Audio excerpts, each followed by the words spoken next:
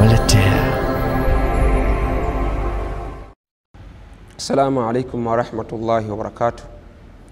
Alhamdulillah wassalatu wassalamu ala rasulillah Muhammad ibn Abdillah wa ala alihi wa sahabatihi wa man wala, amma ba'd. Ndugu zangu katika imani, katika kipindi chengine ambacho tumekiandaa leo, kiwa bado tuko kwenye mada ile ile ya kuhusiana na mambo ya janna. Na katika kipindi kilichopita nafikiri tumezungumzia kuhusu janna, kwamba ni nani ambaye ni wa kwanza kuingia peponi. Brother Abu Lukman hafidhahullah naye akazungumza pia vile vile alizungumzia kuhusiana na mtu wa kwanza kuingia motoni. Sasa leo tuangalie kuhusu neema au sifa ya nyuso za watu wa peponi na neema yake. Sifatu wujuhu ahlul janna wa naimuha, sifa za nyuso za watu wa peponi na neema zake. Ndugu zangu katika imani, nafikiri ikiwa tuko kwa kipindi hiki, kuna mambo fulani lazima tuyazingatie, kwamba kwa nini tunazungumzia janna. Tukasema ni kwa sababu ndio malipo ambayo Allah ameandaa kwa wacha Mungu, na tunamwomba Mwenyezi Mungu sote tuwe takuwa miongoni mwa wale wacha Mungu ili tuweze kwenda kuipata janna. Kwa hivyo ni lazima katika hiyo janna ambao tunaiendea ama tunaipigania, tuwe tunaijua raha yake, neema yake, fadhila zake, ili ituzidishe kuwa na morali katika kwenda mbio kuhakikisha kwamba namna gani tutajikurubisha kwa Allah ili Mungu atuhurumie aweze kutupa pepo. Kwa kuwa namna yote tutakavyofanya tukajibidisha katika kila aina ya matendo, hatuwezi kuingia janna kwa sababu ya bidii za matendo yetu, lakini matendo yetu ni sababu ya Allah kutuhurumia kuweza kuipata janna. Allah subhanahu wa ta'ala anasema katika Qur'an, yauma tabyaddu wujuhun wa taswaddu wujuhun, kuna siku ambayo nyuso zitakuwa zinang'ara, zitakuwa nyeupe, na kuna baadhi ya nyuso zitakuwa nyeusi. Sisi nyuso ambazo tunazizungumzia ni nyeupe, kwa sababu nyuso hizi ndizo nyuso ambazo ni za watu wa peponi. Allah anasema yauma tabyaddu wujuhun wa taswaddu wujuhun. Hii ni siku nzito ndugu zangu katika imani. Ni siku ambayo siku hii itakuwa baba amkimbia mwana na mwana amkimbia mamake, kila mmoja rabbi nafsi anaangalia nafsi yake ataweza kuiweka wapi, kisha baada ya kufanywa hisabu ajulikane wa peponi ni nani, wa motoni ni nani. Siku hiyo Allah anasema kuna nyuso zitakuwa nyeupe na zingine zitakuwa nyeusi.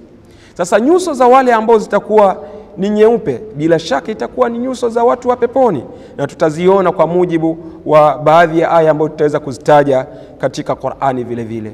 Ndugu zangu katika imani, kwa kuwa pepo ni neema kubwa na pepo ni daraja kubwa ya mwanadamu atakayopewa na Allah subhanahu wa ta'ala, sikiza maneno ya Allah anasemaje katika surat al-Mutaffifin. Anasema baada a'udhu billahi minash shaitani rajim, innal abrara lafi na'im ala al-araiki yanzurun ta'rifu fi wujuhihim nadratan na'im yusqawna min rahiqin makhtum khitamuhu misk wa fi dhalika falyatanafasil mutanafisun.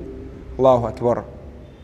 Allah anasema innal abrara lafi na'im, hakika watu wema watakuwa katika neema, hakika watu wema watakuwa katika neema.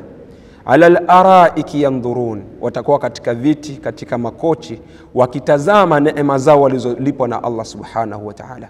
Hii ndio sifa ya watu wema siku ya kiyama, wakati watu watakapohukumiwa na kuweza kuingizwa peponi. Kisha Allah akasema ta'rifu fi wujuhihim nadharatan na'im, utawajua kwa alama ambao ziko katika nyuso zao. Nadharatan na'im, watakuwa na maangalizi yenye kumemetuka, yani maangalizi yenye kuonyesha mng'aro wa uso wake. Hii ndio sifa ya watu wema, na atakuwa alama zao ni hizi. Kisha Allah anasema yusqawna min rahiqin makhtum, vitu ambao watanyeshwa katika pepo hiyo. Min rahiqin makhtum ni vinywaji ambao vimefungwa kwa vifungo madhubuti. Vifungo madhubuti ndio wamefungiwa katika vinywaji kama hivyo. Angalia mwanadamu sahihi uko katika hii dunia, unaringa ama unaenda mbio, ukiletewa kinywaji unahakikisha kwamba kiko kwenye kimefungwa namna gani, kiko safe kiasi gani, yani kinywaji hiki hakikisha kina usalama kiasi gani. Kumbe haya yote watu wameyasoma ndani ya Qur'an. Ukiona maji yamewekwa seal, ukaona juice imewekwa seal, yote ameiga katika Qur'an, lakini bado hawatafikia neema ya vinywaji vya peponi namna vilivyofungwa. Allah anasema ni vifungo ambavyo ni madhubuti kabisa. Yusqawna min rahiqin makhtum khitamuhu misk. Kisha sifa ya vinywaji hivi vya watu hawa ambao nyuso zao zinang'ara wakati wameingizwa peponi, Allah subhanahu wa ta'ala sema chakula au kinywaji hiki ambao watakuwa wananywishwa, ladha yake mwisho wake anasikia kina harufu nzuri ya miski. Allahu akbar. Allah tujalie miongoni mwa watu ambao watapata neema kama hizi. Allah anaendelea kusifu katika Qur'an, khitamuhu misk, harufu ya chakula ya kinywaji hiki mwisho wake ni miski. Lakini Allah anasema wa fi dhalika, basi katika khairi hiyo, falyatanafasil mutanafisun, washindane, wapiganie wenye kupigania neema kama hizi, kwa sababu neema ambazo analazimika mtu kuzipata, na kuna wakati atapata majuto iwapo hatopata neema kama hizi, kwa sababu kinyume cha janna kuna moto ambao ni mkali mno na umeandaliwa watu ambao ni waovu. Bila shaka janna imeandaliwa watu wema. Allah ajalie miongoni mwa watu wema. Kisha katika sura nyingine Allah subhanahu wa ta'ala anasifu nyuso za watu wa peponi. Anasema wujuhun yawma idhin na'ima, kuna nyuso zingine siku hiyo zitakuwa ni zenye kumemetuka. Kuna nyuso siku hiyo zitakuwa zenye kumemetuka. Lisaiha radhiya, nyuso kung'ara kwake Allah anasema lisaiha radhiya, si kwa sababu nyingine, kwa sababu ya matendo yao ambao yamemridhisha Allah subhanahu wa ta'ala, yamewaridhisha kwa sababu ya yale malipo ambao wameyalipwa na Allah subhanahu wa ta'ala. Lisaiha radhiya. Kwa hivyo hapa ni somo tunapata kwamba neema zote hizi haziji tu kwa sababu ya kwamba wewe labda pengine ni miongoni mwa familia bora au ni kabila bora ama kuna mali nyingi. La, ni kwa sababu ya mienendo ambao umeitekeleza wewe mwenyewe hapa duniani. Basi Allah subhanahu wa ta'ala anaenda kukulipa neema kama hizi, ambazo mojawapo ni nyuso kuwa na mng'aro, ambao mng'aro huo ni mng'aro wenye kupendeza mbele ya watu. Fi jannatin alia, katika pepo iliyotukufu, katika pepo iliyo ya juu, katika pepo ambayo imetukuzwa. Fi jannatin alia qutufuha daniya kulu washrabu hanian. Allahu akbar. Hizi ni aya zote zinaonyesha yani hizi pepo vile zilivyopambiwa yule mtu ambaye ni wa peponi.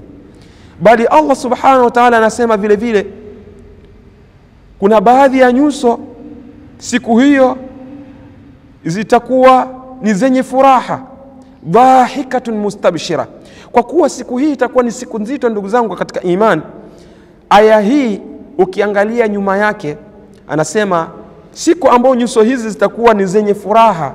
Amesema katika aya ambayo iko nyuma yake katika suratul Abasa, anasema yauma yafirru almar'u min akhihi wa ummihi wa abihi wa sahibatihi wa banihi likulli imri'in yawma idhin shanun yughni. Siku hiyo kila mmoja ana mbio ambazo zinamtoa kwenye kwa shughuli ambazo zinamshughulisha kwamba yeye ataenda sehemu gani, anaenda mbio, hakuna kujali kuna baba, kuna mama, kuna mke, kuna watoto. Sasa siku hiyo ndio baadhi ya nyuso zitakuwa na furaha.